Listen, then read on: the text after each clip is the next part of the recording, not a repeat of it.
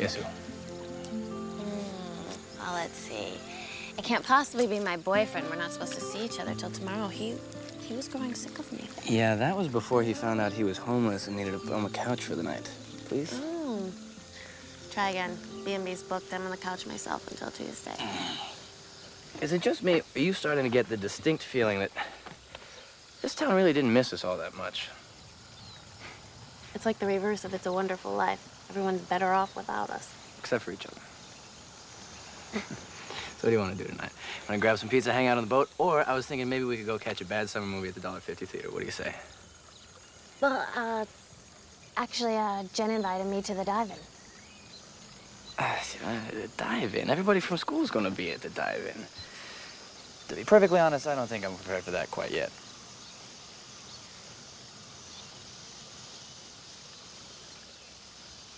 Well, you gonna go without me?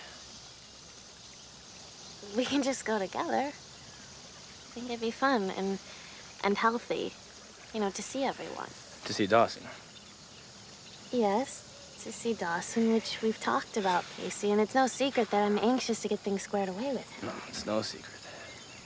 And to be perfectly honest, look, I don't really care where we go or what we do, as long as we do it together.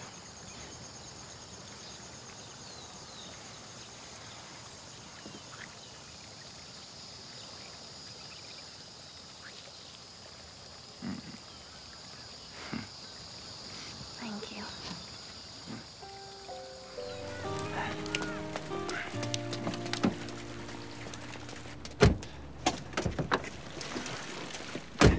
Get out. Not done. Oh, yes, we are. Andy, I know that my behavior of late has been a little bit confusing, and I'm really sorry for being so cold and so distant, but a lot of stuff has been happening, and I mean, I don't even really know where to start. You can start by getting out of the car. Why don't I try starting at the truth?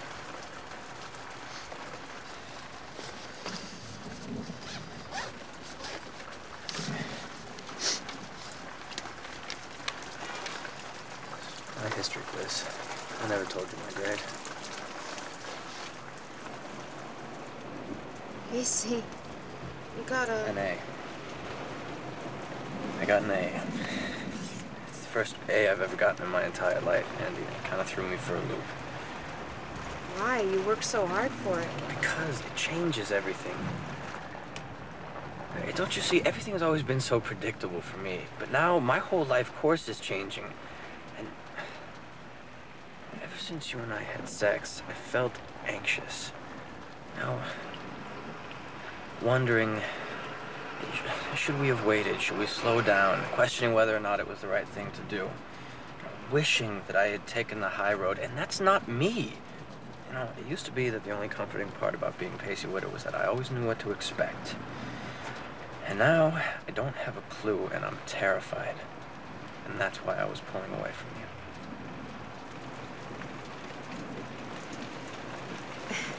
It's okay to be scared, Pacey. I mean, the world is a scary, scary place.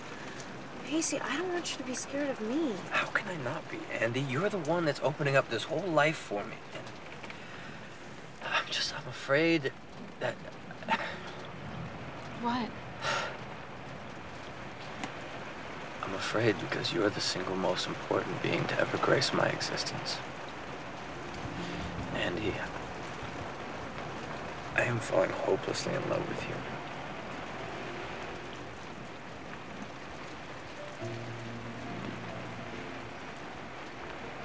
Say something, because I did just kind of cut it open and lay it out for you. Yeah, that was pretty scary. That's it.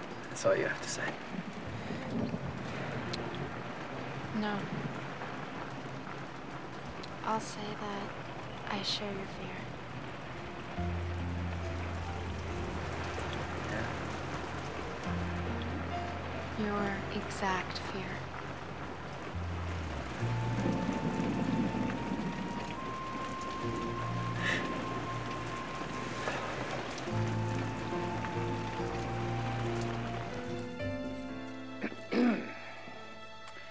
You were in rare form tonight.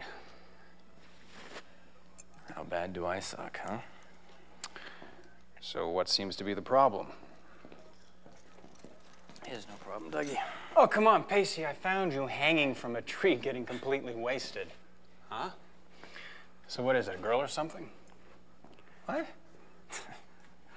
Okay, so it's a girl. Who is she? You know what, Dougie? It's really not that important, okay? Okay. Tell you something, though. She is really, really annoying. Yeah? Yeah, I mean, this girl is amazing. There is not a single subject on the face of the planet that she doesn't have an opinion about. It's mind-boggling. Well, that certainly sounds like a nightmare. Well, no, I mean, it's not quite like that. I mean, you got to understand it.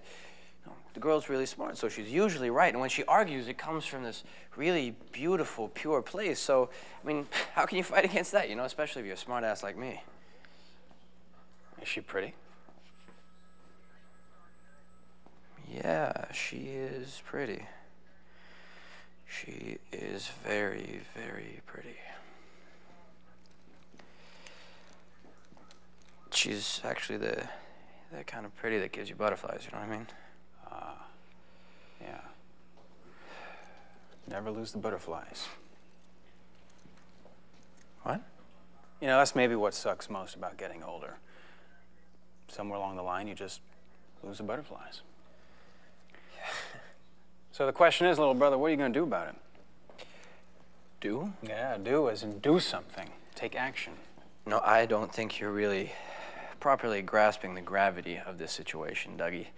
You see, if I was actually to do something about this, there is the strong possibility that the sun would cease to shine, that the tides would cease to rise. In fact, I'm betting there's a pretty good chance that the very earth would crack open and Capeside would become home to a huge hellmouth that would spew forth endless hordes of monsters and demons that would choke the denizens of this city, making them fall to their knees and pray for a return to the days before I took action. That's really what we're talking about here. Huh. Yeah, maybe. Look, Pacey, in my experience, you don't come across that many people with the ability to give you butterflies. You just don't.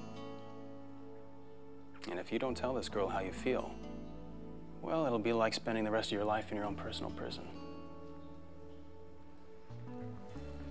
Hey, Doug. Yeah. Thank you. Come on, Miss America.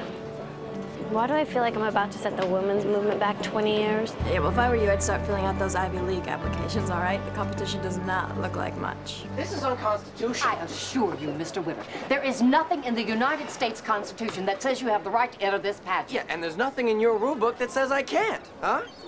Something, Jen. Take a look. This is the Miss Windjammer Jen, pageant, Joey, Mr. wait up. If you have a tendency towards... So what are you two doing here? Are you kidding me? Pacey is trying to enter the Miss Windjammer pageant? Why not?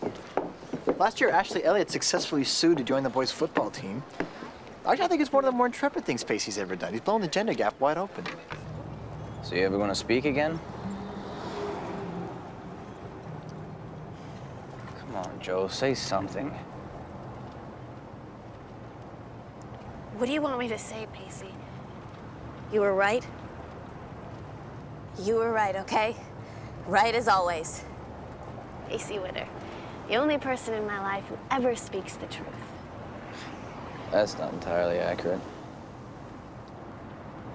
Well, you told me what was going to happen. Which was what, Joe? What happened up there? There was another girl.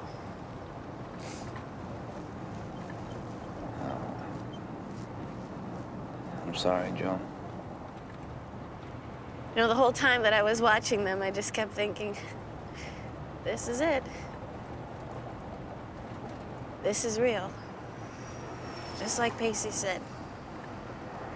This is the real thing. And it reminded me once again what exactly I don't have. Keep looking, you'll find it. I won't. I mean, isn't that obvious by now? I'm not meant to. Why? Because you're 16 and alone? Come on. No, because I'm 16, and in my entire life, there have been 2 people who've actually known me, Pacey, Dawson and... This AJ guy didn't know you. I don't care how you felt about him, Joe. He didn't know you, because if he did, he never would have walked away. I was going to say you, Pacey.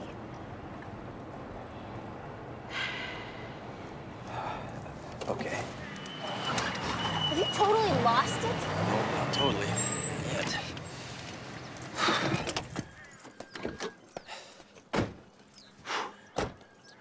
All right, what did you mean by that? Oh, what? About me knowing you better than anybody else. Exactly what I said, Pacey. You know me, okay? In a way that nobody else besides Dawson ever has. We're not talking about Dawson right now. We're talking about me. I mean, you can't keep on doing this to me, Potter. What? What, so I count on you and I tell you secrets and you suddenly call me in the middle of the night to pick you up. Why? I'm sorry that I called. I thought that I'm not mad that you called me. I just want to know why you called me. You were the first person that I thought of, Pacey. And what does that mean, Joe? It means that...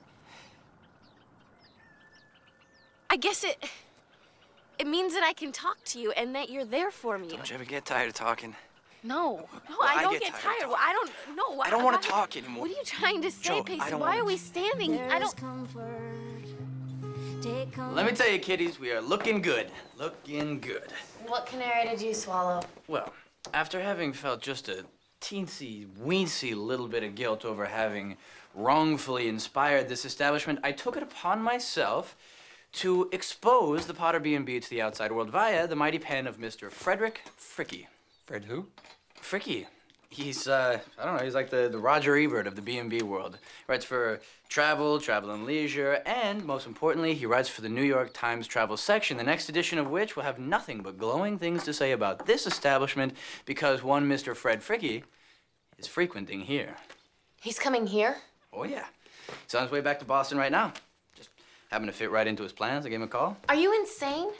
Have you seen the half-finished room? Have you tasted Bessie's blueberry pancakes? We're not ready for something like this, not to mention that we don't have any guests. I beg to differ. We do have guests. Not only do we have guests, we have the perfect guests for the perfect heartwarming weekend at your local B&B. Guests, if you would please. We have the sweet, God-fearing grandmother here to help her grandkids try to reconnect to the magical Creekside village where she frolicked as a little girl. I'll need an 8 a.m. wake-up call. Yeah. And I take my OJ freshly squeezed. Black coffee for me, and God help you if you wake me before noon. And just to make sure that our home is filled with happy, boisterous people, we have a loving married couple here to spend a romantic weekend getaway.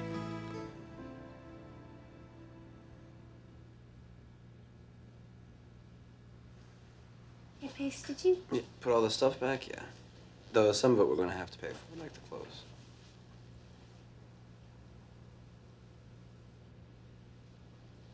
Pacey, did you? If the next words out of your mouth are take out the trash, I will officially have a preview of what it would be like to be married to you. And? It ain't pretty. I was going to say, did you know? Did I know what? This was a dream come true. Which part? All of it.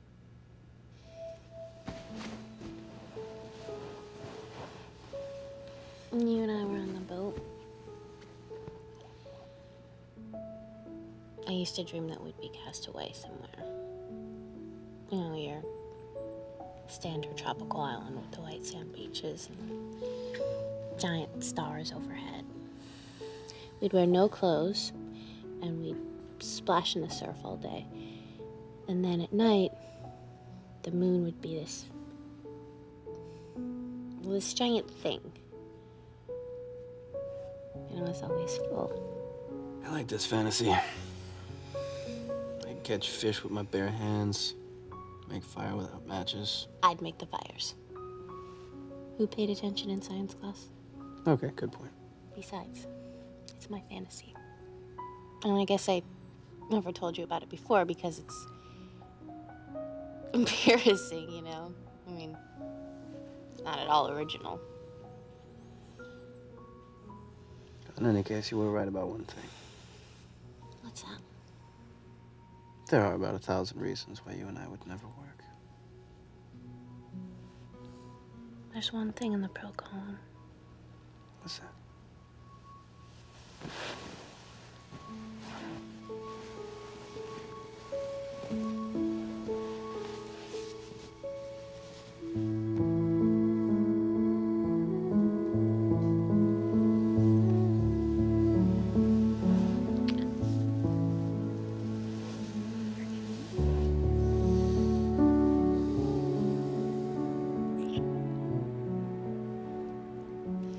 Doesn't mean what you think it means. Well, then what does it mean? Well, it means that well, I'm cold. And I'm still thinking about it.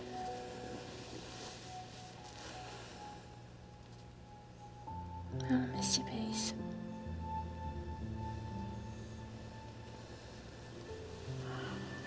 I miss you too.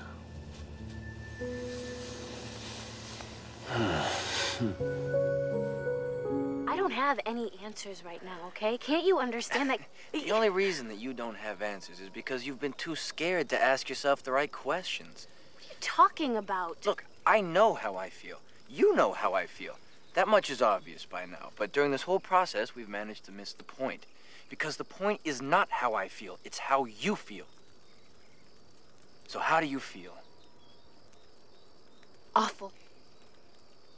That's how I feel, Pacey. I feel awful. So do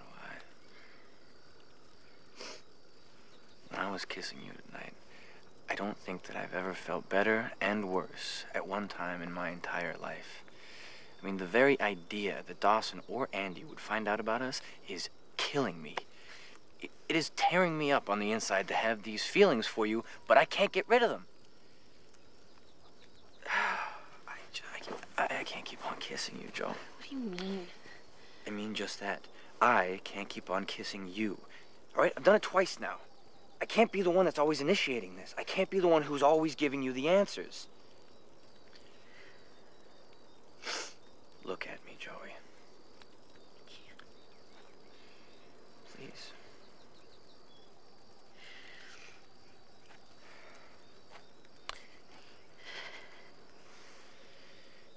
If you felt even one shred of what I feel for you, then we wouldn't be standing here having this conversation. Pacey.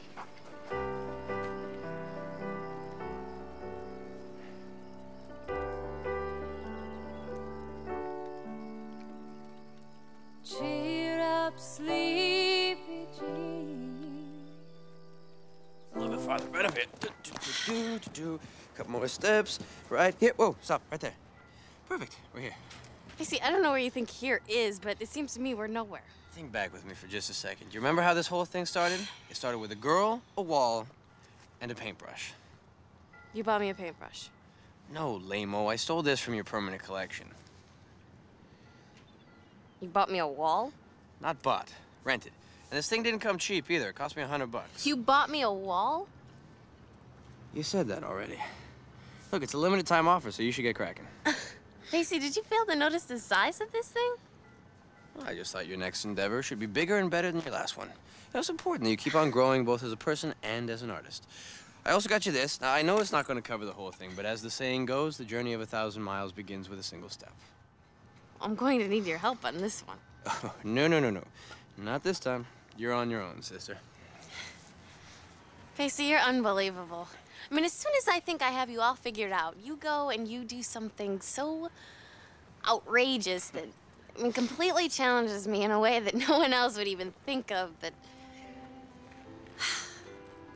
In case I don't say it enough. Thank you. It's about time, Potter. It's about time.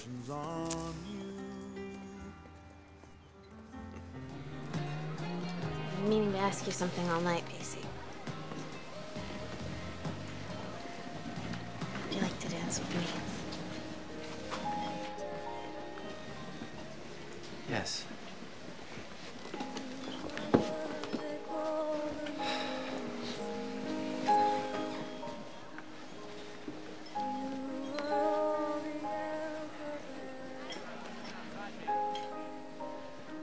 This feels so right. It was those dance lessons.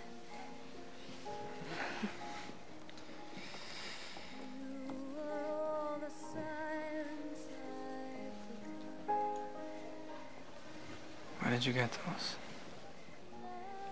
They're not you. Why, because I'm just a poor tomboy, or Dawson gave them to me? Neither. See this? This is you. It's not showy or gaudy. Just simple. Elegant. Beautiful. It's my mom's bracelet. I know. How do you know? Well, because you told me. 6 months ago. You were wearing that blue sweater, the snowflakes that you have. We were walking down the hallways at school. I was annoying you as per usual. I said, look, Pacey, I just found my mother's bracelet this morning, so why don't you cut me some slack? Remember that?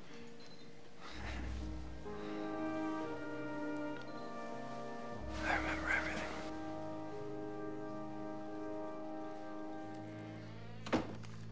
You've got to be kidding me.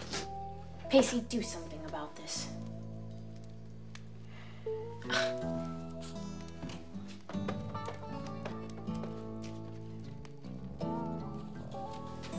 Dawson. Hey, Dawson. What? Look, what say you hop up and give Joe here your sleeping bag, huh? Wait, and hop in the sack with you? Essentially, yeah. Good night, Pacey. Andy. Andy. I'm not sleeping with you, Pacey. And Joey, I don't think we know each other well enough. No offense. None taken. Okay, look, we're just gonna have to make the best of this, all right? Fine. But if I so much as feel Joe? anything... Get in bed. And while you're at it, get over yourself.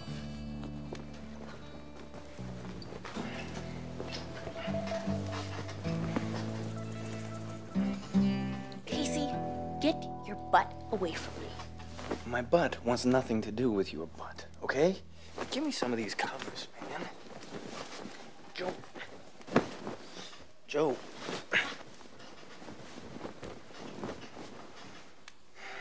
Tonight on a very special episode of Cape Side High, it's Jack Coon. Can you believe this? It's ridiculous. Why? Why would they do this? Mr. McPhee, Yes? would you care to continue reading your now very public work of poetry? You can't be serious. I am. You left us high and dry. If you want a completed grade, then you have to complete reading the poem. It's that simple. Why are you doing this to me? Because he can. Mr. Witter, I recommend you sit down. No. I said sit down. You want somebody to read the poem, I'll read it. Today. Today was a day. The world got smaller, darker. I grew more afraid. Not of what I am, but of what I could be. I loosened my collar to take a breath. My eyes fade, and I You see... will listen to me when I talk to you, young man. Why should I? Oh, that's it. I am writing you a pass. You can report immediately to Principal Markham's office. What part of you is it that gets off on torturing your students? Everybody else in this classroom may be afraid of you, but I'm not. I see your miserable scare tactics for exactly what they are. The misguided lashings of a bitter, lonely old man who only feels good when somebody else in the class feels worse. Thank you for the analysis, Mr. Witter. I'll send a check along with the F you'll get on your report card. You can't fail me. I've gotten a B or better on every test in this class. Well, I can't. I've been waiting to fail you all quarter. You disgust me. And you, Mr. Witter, are a failure. Destined to always be a failure. Trying to teach people like you is like spitting in the face of the entire educational system. No, sir. That is spitting in the face of the entire educational system.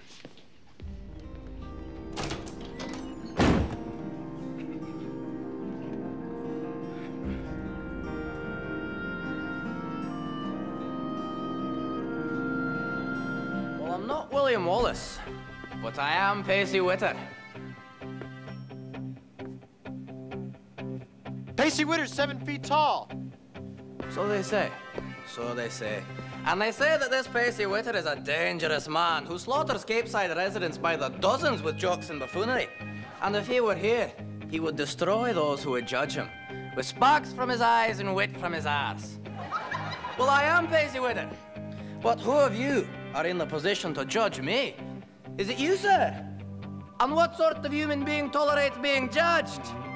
Well, judgment stops today, because that which scorns me deems to own me, and I am willing to trade the trappings of my dysfunctional life for one chance, just one chance to stand in front of my fellow countrymen and tell them that you may take my life, but you will never take my freedom! Thank you and good night.